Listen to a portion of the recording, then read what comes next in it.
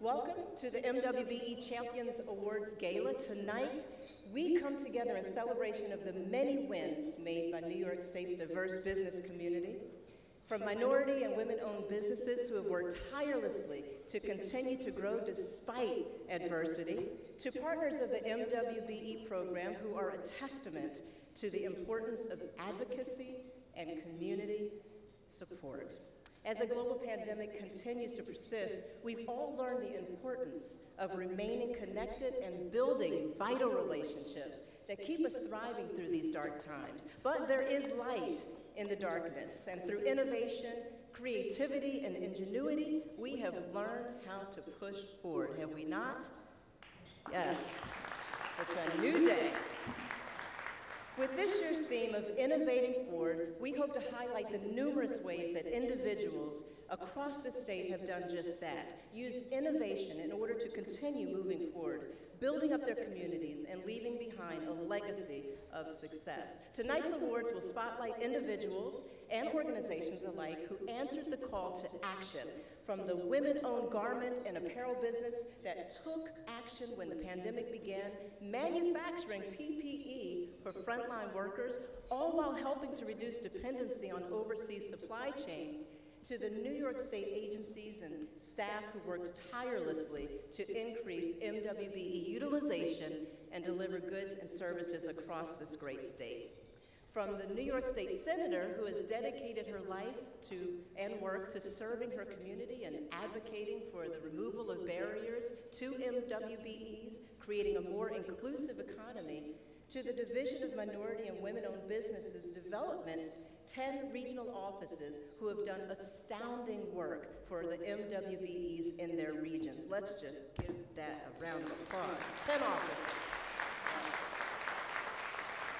And we salute you and many, many more who are the lifeblood of New York State's economy. Without you, there would be no us. So thank you so much. So to continue in our celebration of the champions across the great state of New York, it is with my greatest honor that I get to introduce our host for the 11th Annual New York State MWBE Forum, Governor Kathy Hochul.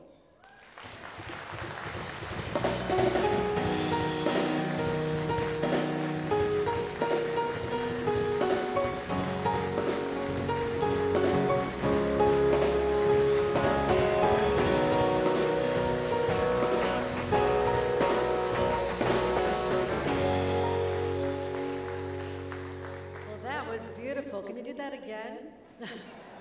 Oh, thank you, everyone. It is so great to be here in person.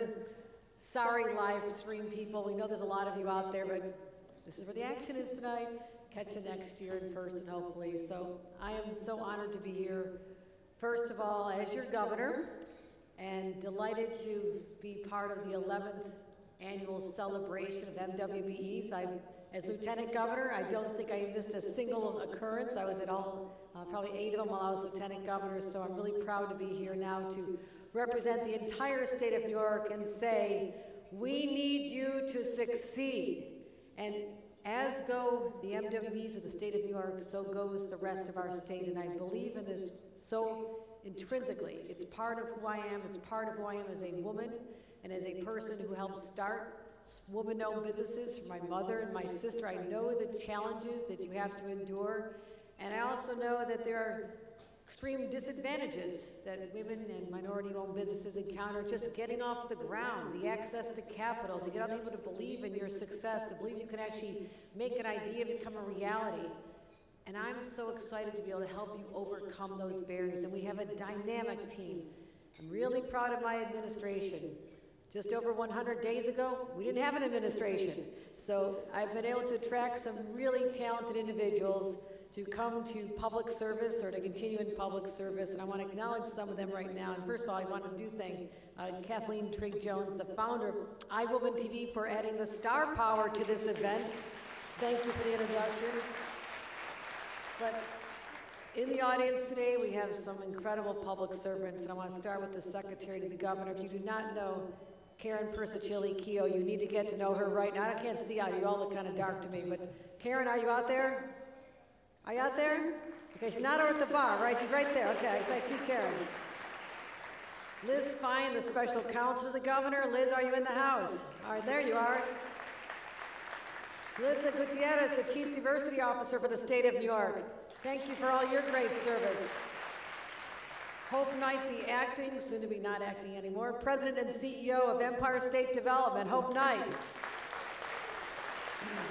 Jerome Duvall, Executive VP, Division of MWBE Businesses. We've worked together a long time. Jerome, I want to thank you for all you do. Incredible leader. And Tracy Mitchell, who makes sure it's all done right. So make sure you make Tracy happy.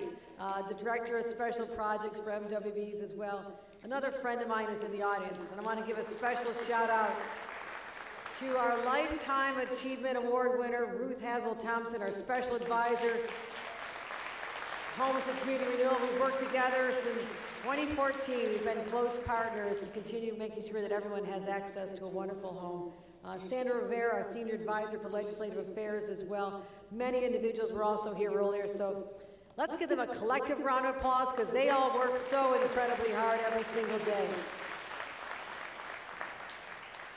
You know, Kathleen mentioned, and you don't need a reminder, of the challenges all of you had to come through during the pandemic in particular.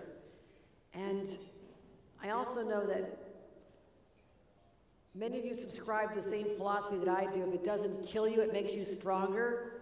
Well, you will all emerge so incredibly strong. And I had the opportunity during the pandemic to go see many of your businesses and to walk in the factory floors and the small shops across the state and just say, hang in there a little bit longer. I know you worked so hard to get here in the first place. So just hang on because I know better days lie ahead. And while we're not through this pandemic just yet, and I thank everyone who's doing the responsible thing, not just for themselves, but their coworkers, their customers, their friends, and their families, by getting vaccinated, getting the booster shot. Please get boosted. We need that extra layer of protection. And those who are wearing the mask, I thank you. I don't take this for granted. I thank you for being so supportive of our effort to make sure that we, number one, protect the health of New Yorkers, but number two, we protect the health of our economy. We cannot sustain any more setbacks. I want to make sure we just launch into this post-pandemic world with optimism and confidence and continued support for MWBEs. So, we already have 9,000 certified MWBEs in the state. I think we can do a little better than that. Should we raise that number a little bit higher? We can do more than 9,000. Let's bring more to the party. And I remember when I first started giving speeches as Lieutenant Governor, we bragged about the fact that we had $2 billion of contracts awarded to MWBEs. Well, guess what?